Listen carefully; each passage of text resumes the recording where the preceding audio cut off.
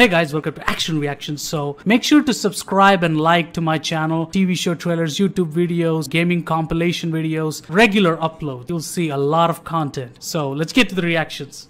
Let's go.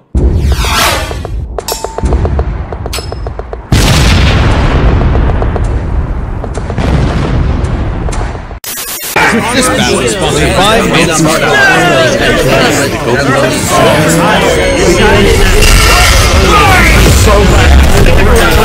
Omni-Man versus Bardock, the ostracized Ultimate and the Doomsayer. He's Wiz and I'm Boomstick, and it's our job to analyze their weapons, armor, and skills to find out who would win a death battle. Omni-Man, Earth's once greatest hero. Alongside the Guardians of the Globe, he protected the world from all manner of threats. And then, in a single day, it all went horribly wrong. Omni-Man! How Omni-Man? Who Omni-Man? Who indeed? Champion of Earth, best-selling author J.K. Simmons, yet it was all a charade, with his murderous rampage only brought to a halt thanks to his own son. It all starts with his home planet, Viltrum, which I hear is a totally lovely utopia. Through brutal, mortal combat With a cannon! Wait, no, that came later. Viltrumites are among the most powerful beings in the universe, even more so after they purged the weaker members of their species. As the vanguard of the Viltrumite Empire, Omni-Man infiltrated Earth as Nolan Grace, expected to prepare the planet for Imperial assimilation. Which should have been easy, since he's got your classic strongman superpowers and he's basically invulnerable, easily knocking around asteroids the size of Texas. He can fly at unbelievable speeds, soaring from Earth to the planet Thraxa in under 1 week. Thraxa is, quote, a couple galaxies away, give or take, so a minimum of 2 galaxies. Beyond the Milky Way's neighbor Andromeda is the lesser-known Triangulum Galaxy, which is over 2.7 million light-years away. Reaching it in under 1 week means Omni-Man must have flown over 142 million times faster than light. Oh, and Ultramites can't breathe in space, so he held his breath the whole way. And it's not like he was in a rush. He was on a soul-searching trip, contemplating the significance of smashing his own son's face in. Yeah, this is why I'm never having kids. You're missing out. But according to another Viltrumite, Thetis, a bunch of other Viltrumites who actually were in a hurry flew to Viltrum across the Virgo supercluster in less than 24 hours. That's over 20 billion times faster than light. You don't really need to rush anyway. The older a Viltrumite gets, the slower they age. According to the Invincible handbook, Nolan is over 2,000 years old. And regardless of age, Viltrumites don't suffer muscle fatigue like humans do, so they rarely ever tire out. Seriously? He's got parenting easy mode on, and he couldn't even handle that. I would have killed for that back when my daughter was born. Well, you would have to be a Viltrumite first. A Viltrumite's body contains smart atoms, which they subconsciously manipulate. This cellular structure can effectively recall certain states of being regardless of their present environment, reacting to changes at an atomic level to perform the impossible. Yeah, like surviving your intestines getting ripped out, or even more scary, ripping out your whole beard all at once. Only a Viltrumite could pull off something that disturbing. Nolan is incredibly tough, but as he faces superior forces, his smart atoms can adjust to make him even stronger by comparison. This is why Viltrumites are considered invincible. Most weapons in the universe can't even scratch a Viltrumite like him. Even a ship's cannon like this one can't take down a Viltrumite, and it obliterated a massive solar disk nearly half the size of a star. Speaking of planets, he's strong enough to shatter one by flying straight through it. A planet so big it has a whole ring around it. The Roche limit factor dictates the size a celestial body must be in order to disperse orbiting material as a ring.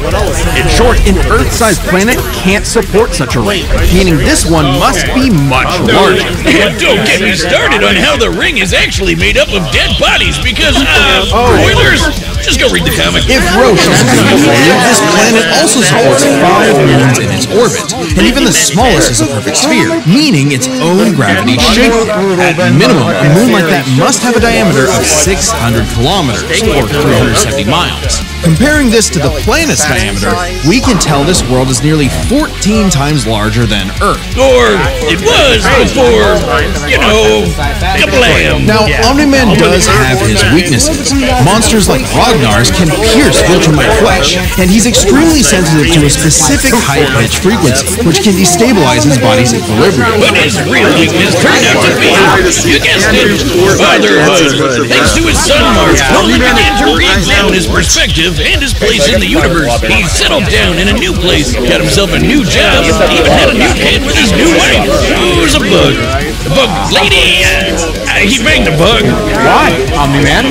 How? Omni-Man? Hey, everyone deals with parenting stress in their own way. When Nolan was lecturing to Mark about how insignificant people are, Mark wasn't the only one he was trying to convince, if you catch my drift. Nolan Grayson's real mission isn't planetary conquest or saving the innocent.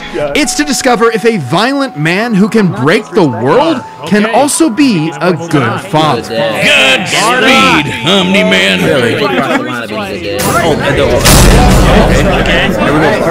In the far reaches of the cosmos, laid a world with a people like no other, born and raised to do just one thing. Proud warrior people from the planet Vegeta, ruled by King Vegeta, Narcissus Mashup. Exactly. Their pride blinded them to the truth of their impending doom. But perhaps one Saiyan represented the best of them, even during their waning glory days. Bardock! He's cool, he's crude, he's got a bad attitude, and if he goes apeshit, you're totally screwed. And guess what?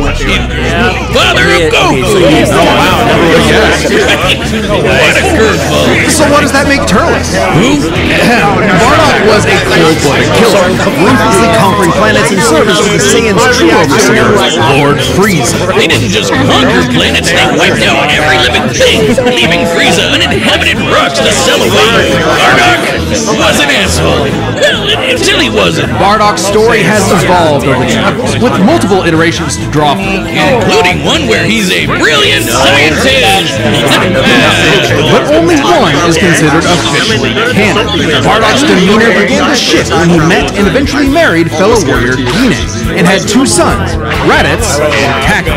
No, Bardock didn't go totally soft. He was still a ruthless warrior. You know that iconic red headband of his? It's stained with the blood of his fallen friends. Hardcore. Bardock could fly, moved faster than light, and was naturally adept in using his ki as an explosive weapon. AKA shooting lasers from his hand. True to his brutal screw-you nature, Bardock's moves are all about overwhelming power. His final spirit cannon is like a good-powered bazooka. His rebellion hammer punch ignites enemies on contact, and his rebellion spear basically turns him into a supercharged battering ram. The guy has no chill. He will run you over, break your spine, light you on fire, and then move on to the next guy. All in a day's work for a Saiyan. Marriage didn't change that. While Bardock cared for Gine, in fact being one of few Saiyans of his time to actually have a romantic partner, he was still no family man. Like most Saiyans, he saw his sons as nothing more than future soldiers. Bardock was a low-class warrior, so it was unlikely his kids would grow up to be anything more than battlefield fodder. But they would still possess the Saiyans' power, a transformation that was the key to their planetary devastation. Big Boogie! Under the light of a full moon, a Saiyan with a tail manifests the Uzara. This great ape form increases Bardock's power tenfold, turning him into an unstoppable kaiju. Quick, someone call Yajirobe! While some Saiyans can maintain control over this berserker form, low-class warriors like Bardock don't receive the same level of training as those of higher birth.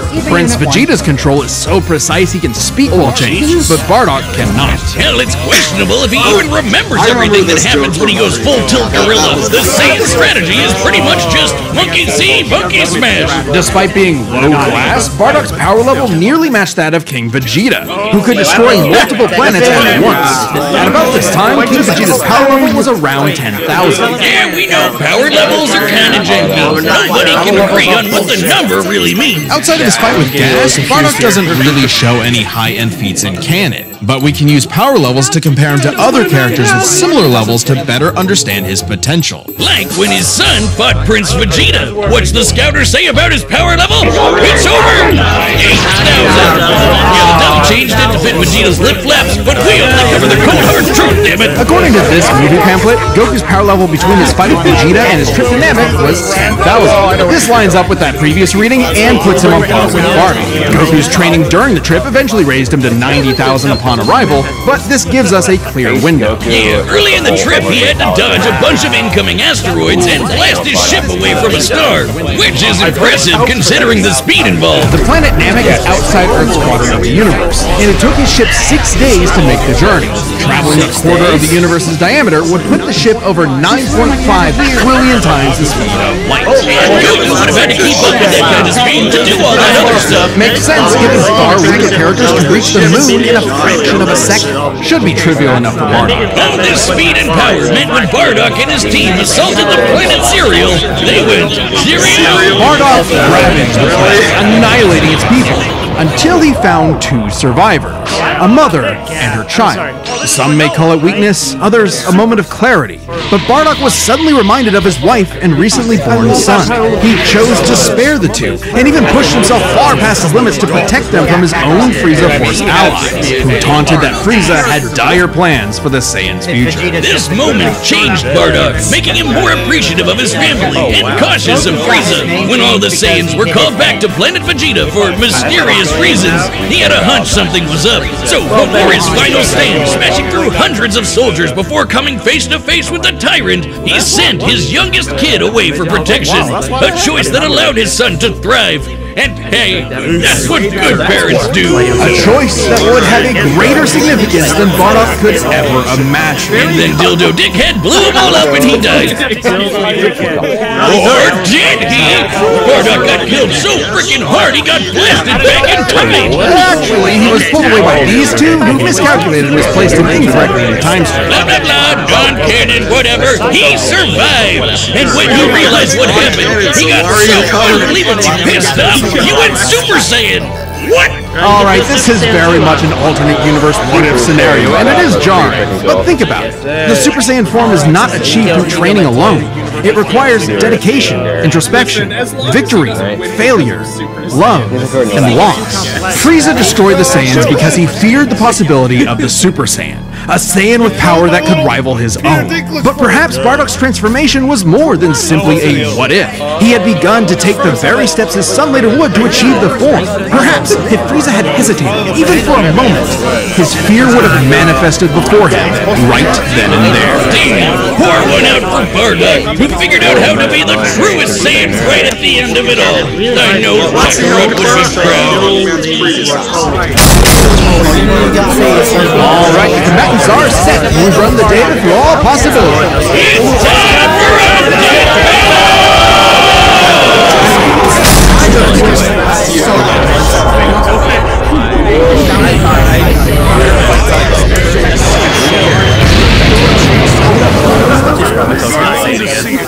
Here we go. Wow. Well, it looks like he could. This is gonna be fun. Voice acting? Great. Yep. Another gross bug planet. Oh yeah.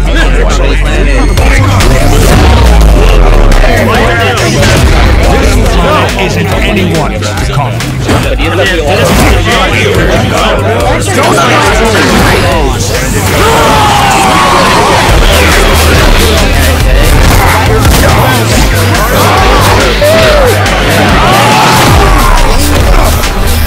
just like my son, sticking his nose in places he's not ready for. My son will kick his ass!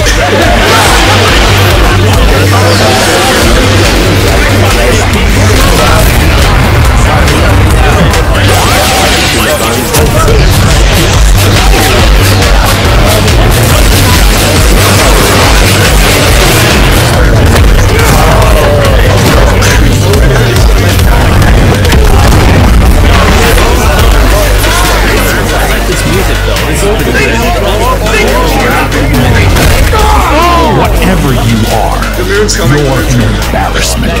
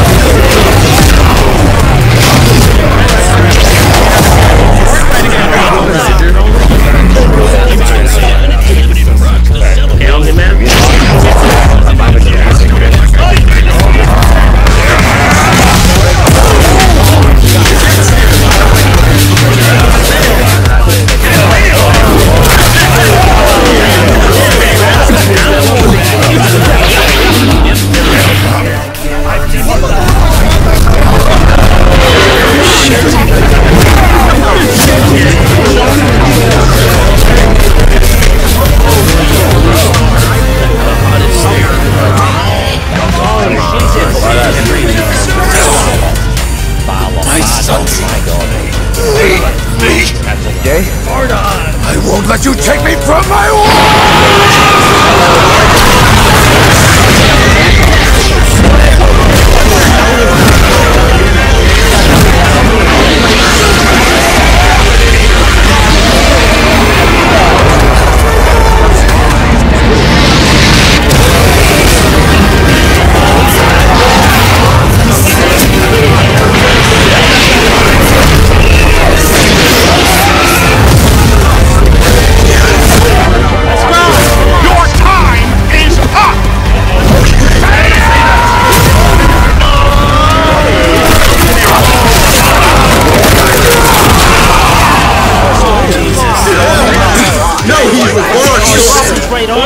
Saiyan. Remember it. Burn up in the sun. No way. He's confused. I think he still dies. It's not real. See? It's not real. I had a feeling. Come on. It's not that. It's not real. That's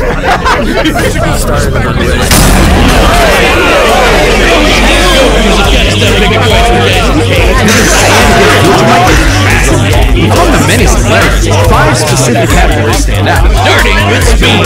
Bardock is much faster, given his power level meant Goku dodging asteroids at 9.5 trillion times light speed, much higher than the Viltrumite's fastest speed. And on the 50 times multiplier for Super Saiyan, it's a huge difference. Right, Bardock clearly has the speed advantage, but strength and durability are another story. Though it doesn't seem like it at first, Bardock scales to King Veggie, who wrecked 3 planets at once, and Omni-Man only smashed 1. But given how big that one planet was, the numbers are actually pretty similar, until we factor in the Super Saiyan boost, right? Well, there's a catch. A major plot point in Invincible involves the coalition of planets admitting that their weapons cannot hurt Viltrumites. So, when their ship's cannon obliterated this gigantic solar disk, it highlighted just how tough the Viltrumites really are. This disk completely blocked the sunlight and heat between the planet and its star. And this is no ordinary planet. Its size and density are so high that its inhabitants are as strong as Viltrumites just due to living in its natural gravity.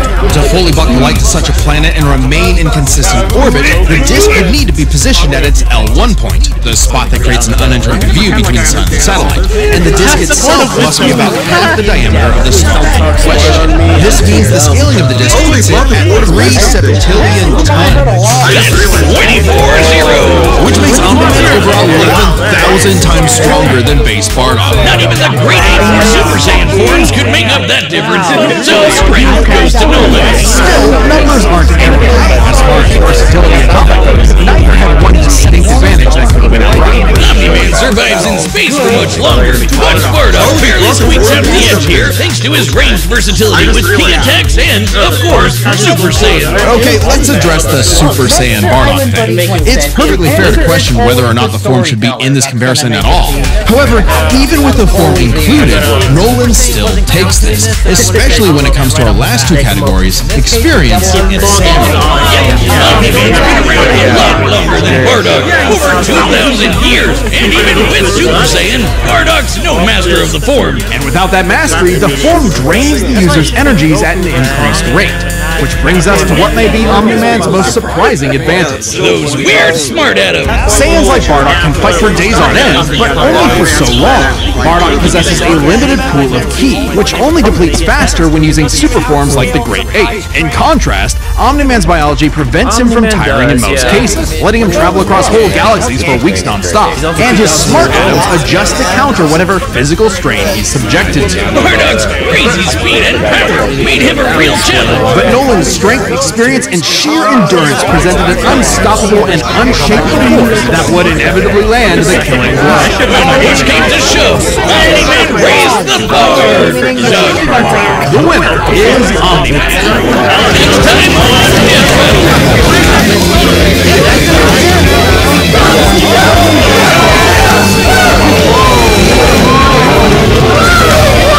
Subscribe and join us as we work to see more Death Battle. Thanks for watching.